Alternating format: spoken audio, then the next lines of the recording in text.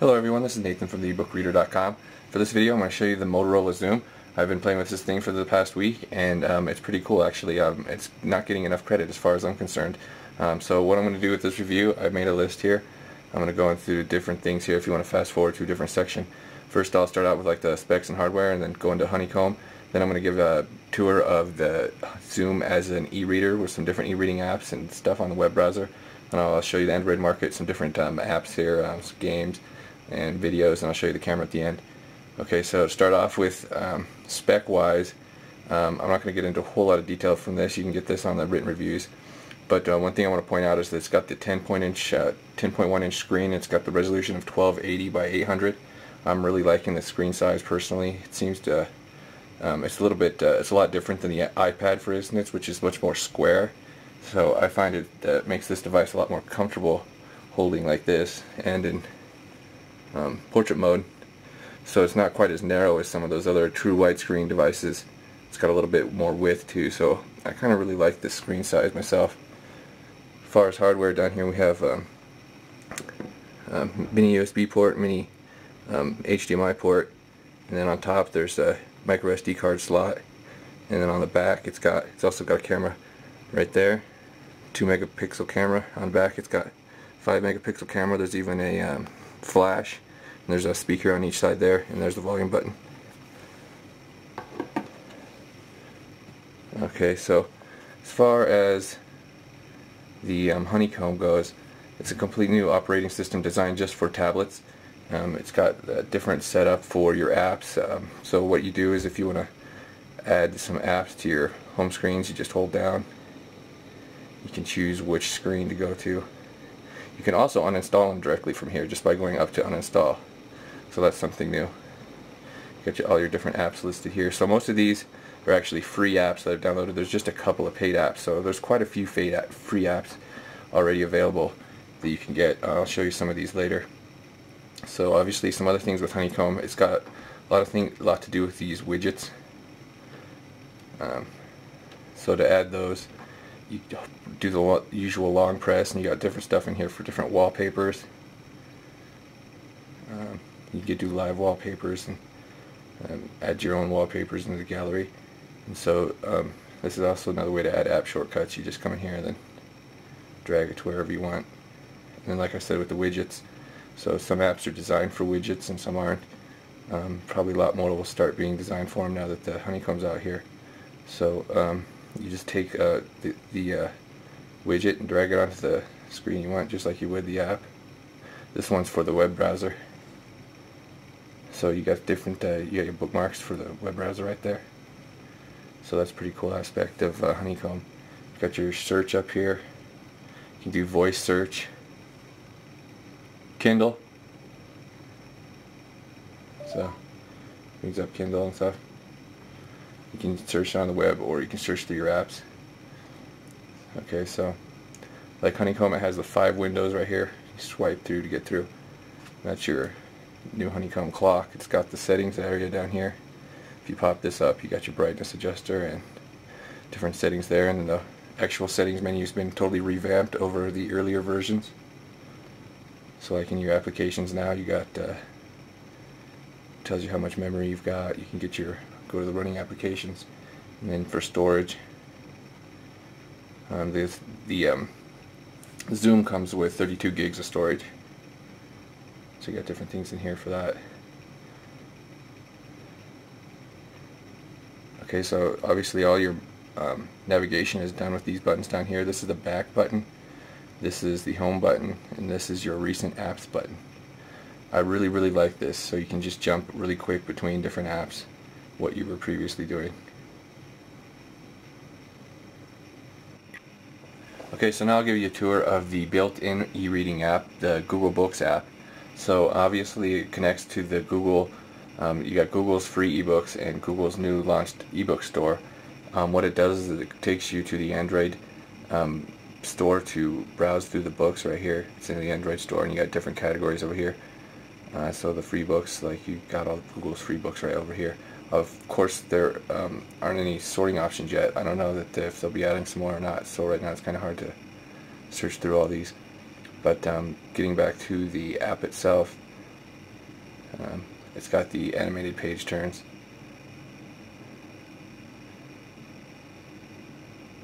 And it's also got various font settings up here. So we've got, you can actually, one thing that's interesting about the Google Books app is you can view the scanned version. That's not something else you're going to get in any other kind of app. I don't know why you'd want to do it, but I guess you can if you want to. There's also different, let's go back to text here. There's different, you got the day and night theme. So if you want to go with a black background for reading at night, that's pretty nice. There's also, so let's go back to the day mode. There's 3 different text sizes. There's obviously, you got the portrait mode as well.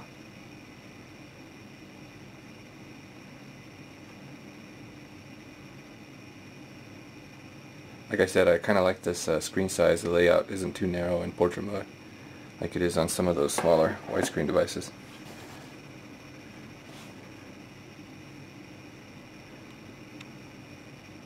So that's about it as far. You got different settings for line height, and then there's different typefaces as well, different serif fonts here. And probably my favorite is the Droid Sans, actually.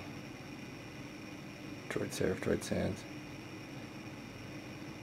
And then you've got some different options up here. You can make it available offline so that you don't have to be online to read it.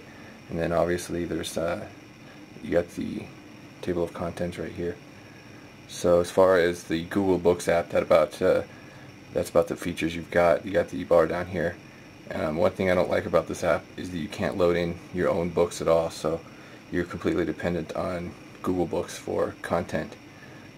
So that leads you to the plethora of other e-reading apps that you can install via the Google market, the Android market. So there's a whole bunch of ebook reader apps. You got the, obviously the Kindle, the Nook, Kobo apps. Some of the other really popular ones are Cool Reader, Moon Reader, FB Reader. My favorites are the ones I have installed over here. So you have to have the Kindle and the Nook apps to read those books, but all the other places like Borders and Kobo, you can actually load their ebooks into the Aldeco app, which I prefer because it's got a bunch of different settings that those apps don't have. So it's got the 2-page view here. It's also, you can adjust a lot of the settings here. There's a bunch of options for text size, text height. You can adjust the formatting and the background color. So I kind of like this app a lot for that reason. They seem to have updated it recently. It was having a few issues with sentences being cut off. You had to increase the margins, but it seems to be working just fine now. And you can actually load Adobe DRM books in here, as well as DRM-free EPUB and PDF books. And then so another really good app to have is this one, because you can get ebooks and audiobooks from your local libraries. So that's definitely a must-have e-reading app if you want to get some library books. Then so for those various PDF apps, the most popular is Repligo. It costs $5 if you need to do annotating and highlighting and stuff like that. There's a bunch of free PDF apps. Like I said, Aldeco can load PDFs, and for viewing PDFs doesn't have any kind of annotating or highlighting features. So then there's obviously there's a few different comic apps as well. Look really good on the screen.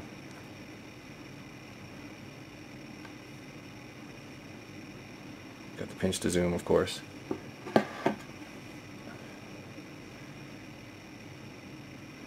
And then you can go to different apps, like just right back and forth right there, using the multitasker.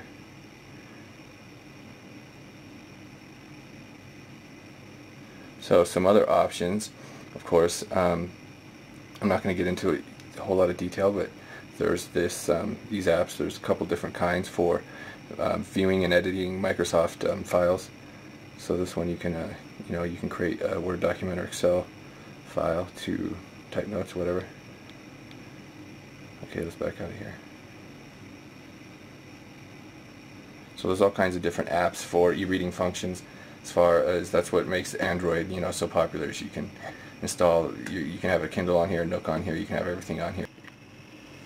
So aside from e-reading apps, there's also a lot of news apps, but there's not a whole lot for the tablet version yet. This is still the first Android tablet as of this review, so there's a few different tablet-oriented news apps. So this is the CNN app, lays out like this. You got the big pictures right there in different sections over here.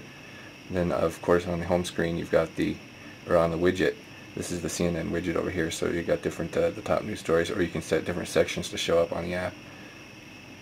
And then once you launch it, it launches the article in this view where you have the article over here to the left, and you got your comments down here, and then any image or video associated with the articles over there on the top of the page. So that's a pretty nice layout for tablets for an app. There's also this thing up here, you can listen to CNN radio, and there's live video which is running right now. So that's one of the tablet apps for news. There's Pulse. This is an RSS reader, so you can load a bunch of different news feeds from around the web. One problem I have with it is I haven't found a way to load my Google Reader RSS apps already, so I think you have to like go in and do them all manually. So when you click on an article, it will bring it up over here on the left, and you can view it as text, or you can view it as it appears on the web.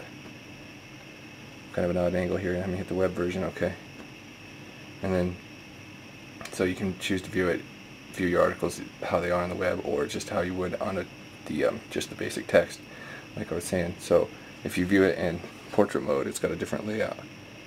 Puts these articles down here, and your main articles up at the top. So it's got a really nice layout. It includes the hyperlinks and the images and everything. It even includes the option to go to the original article down there. But so then you go back here, you got all your lists. So that's one of the tablet apps as well. So another one is the USA Today. They've got a tablet version of their app out. So you can load the phone version of the apps. They work fine too, but they're just more stretched because they're designed for smaller screens. So this is kind of an example of how you don't want to build your apps, in my opinion. It's nice layout over here. You've got your news articles, and you got your article right here. But what I don't like is you've always got this like huge ad right there, like no matter where you're at. So you know, that's one thing that I'm kind of annoyed with on this thing. But other than that, you can go full screen up there. It's kind of different options for news apps. Obviously, you got the regular old Google Reader. This is probably my favorite. It's not anything special, like super spectacular or anything, but you know, it lists all your articles there, and then it just shows them as it would on Google Reader. You can also use the web browser to log into it using the web browser, just like you would on your computer. It's got a slightly different layout, but for the most part it looks just like that. Okay, moving on from the e-reading apps and the news apps, let me show you the new Android web browser. Like I was saying earlier, right here you got your widget for the bookmarks. And when you launch your browser, you got your different tabs up here. And if you have more tabs open, you can slide through them like that. So the web browser, this new web browser works pretty good. I'm used to using the Dolphin web browser for Android, but I think this one's going to make me switch on over. Loads pretty quick, everything's pretty nice and smooth with as far as the scrolling goes. Plays video, plays flash video of course. CNN. So it takes it a second for the video to start up once you go to a new tab. When you go to a different tab, or if you go to a different app, the video will automatically stop, or it'll automatically pause where it's at. To go full screen, you just do the long press. Guess not. Sometimes you long press on them, and it'll bring the option up right there. Other times you double tap. But usually you can go full screen by pressing down. This one doesn't have that option for some reason. So there's also Flash games, since it's got Flash support. One thing I found out with the Flash games though is it needs to be set up for some kind of interaction, because these ones all expect you to use a mouse or something like that. Of course you got Wikipedia. Let me show you some different stuff. When you long press, you get the open another, the background tab, and you also get some other options here. So you can copy the link, save the link. If you also want to copy text, you can just hold down long press, and you can move your little arrows right here. You can copy, share these. If you want to make a note or something, you can just automatically add it to your notes. So that's one thing that's pretty cool about this new browser. Some other options here, we've got your menu bar up here for forward and back, and your refresh, and where you enter URLs, and your bookmark things right here. It's got the nice visual layout for bookmarks, and you got history as well.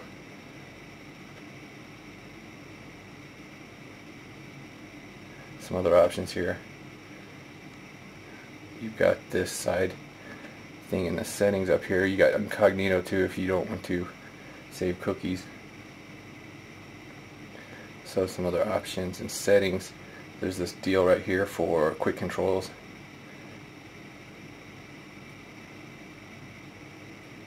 So if you want to use your controls over here, so that's the menu button, new tab, bookmark, stuff like that. If you don't want to have the top bar, I like the top bar better.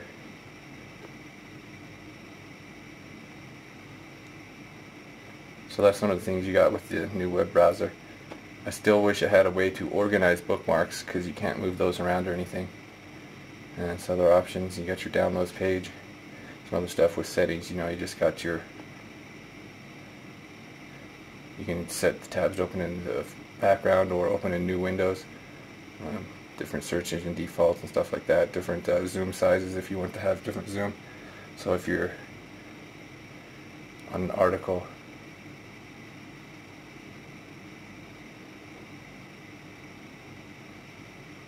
you can double tap to zoom. Obviously it's got pinch to zoom as well.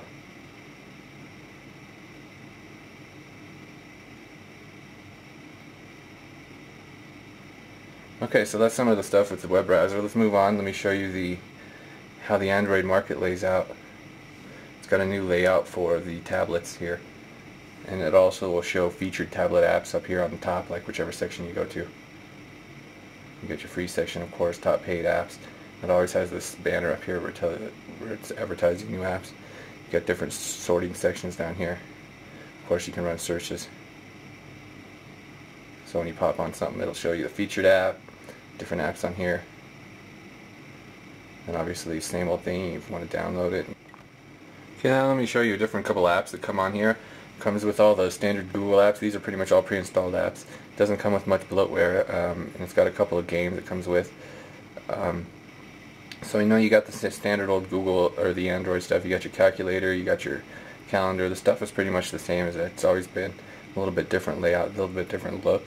So you got the Google Maps, of course. It's got some couple of different things here. It's got some 3D view for certain areas like this, if you want to get a real look in. Of course, you've got the usual street view. You get your different directions, find nearby places, so you can get a real good look at where you're going. I really like this app. It's pretty cool if you're trying to figure out directions on something. So a couple other things. You know, you got the standard, you got satellite view of the traffic layers. There's really not a whole lot to go into with this. It's pretty standard Google Maps. So some other stuff here. This is let me show you this one app that it comes. It was designed for these tablets, I believe. It's this new body app. It's pretty cool here. You got different layers, different parts of the body, and then when you use, so yeah, sometimes you get some forced closes with Android. The new Google Android operating system, you just open it right back up. You're good to go. Some apps seem to do it more than others. Okay, so like if you tap on something, it'll tell you what it is.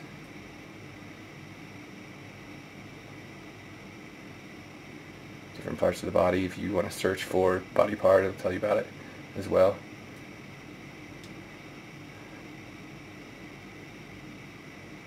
Okay, some other apps. You've got, you know, the standard Google Sky Map that works as well.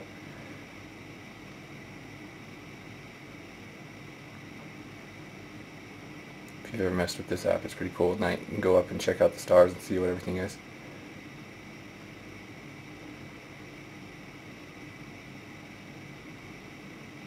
Some other stuff here. So I've noticed like some things won't work, like you get the force closed.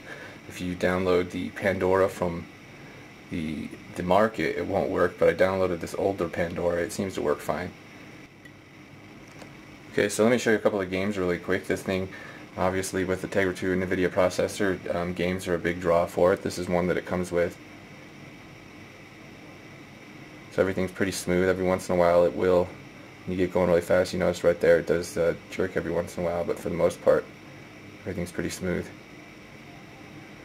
Some other games, obviously you got the Freebirds games. These are very popular.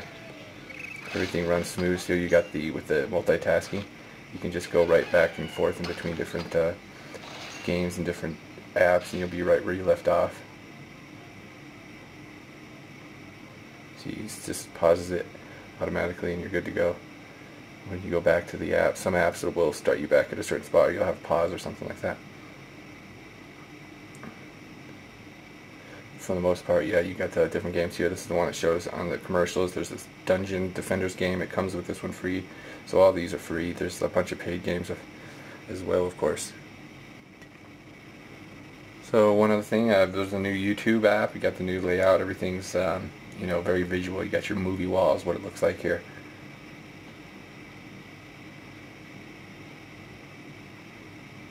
Obviously you have got your own channel, you got your images right here. If you click on something, this is what the layout looks like, and you can bring up your comments over here if you want. And you got your description down here to go full screen.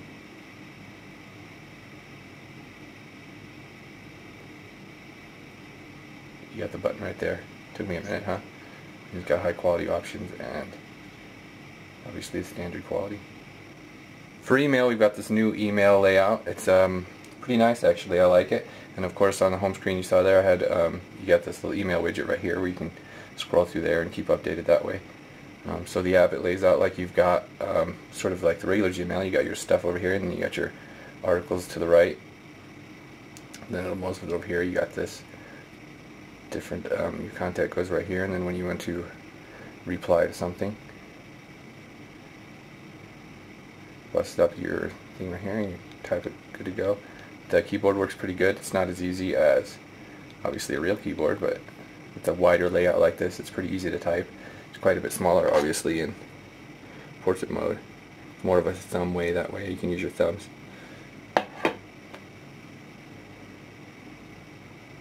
So I'm liking the definitely liking the new layout of the email application. Let me move on to some other options here. We've got the movie player, and you've got the gallery. It's got this layout where it's like when you tilt it, it's got this sort of 3D effect. Same thing when you sort of pull it. So I've noticed one thing that's odd. There's that one video game, and for some reason all of its images show up here. I'm not quite sure why it does that. Sometimes some images will show up in here automatically. You kind of wonder where they came from. So obviously as far as the image gallery, it's like pretty standard. You got your pinch to zoom, then you got your slideshows. These are some pictures I took camping last year. So you've got your different options up here. You can share them, delete them. You can do your slideshow like I was saying. Rotate, crop. So for movie player, it plays different sets of movies. Of course, you've got it's a little bit higher than standard widescreen. You can fast forward. What I kind of like is you can see exactly what's going on when you're fast forwarding. So as you see, there's no like menu options to, like the iPad, you can make it fit to the screen. I kind of wish it had an option like that for these widescreen layouts, but there's really isn't any kind of options whatsoever. But when you back out of here, it will save your time if you go back into it again. So, I mean, the video player plays smooth. See, one thing I've noticed, back button doesn't work most of the time. So there's kind of a bug in there somewhere. Okay, so then there's, it has a camera, of course, and a video player. So the camera functions is actually pretty good. You've got some different options over here. See, it's got the flash, you got different settings for white balance, different color effects, different scene modes. See, there's actually quite a lot of options here for the camera. I've been impressed with the camera. The quality is pretty good too. I'll put a picture on the written review if you want to check it out. It's also got 720p video recording. The video recording is good, but it's not great. It's a little bit grainy. Again, I'll go over this more in the written review. For now, I think I'm going to wrap up this review. This thing has gotten extremely long already. I'll cover a lot more details in the written review. You can find it at thebookreader.com. So thank you for watching.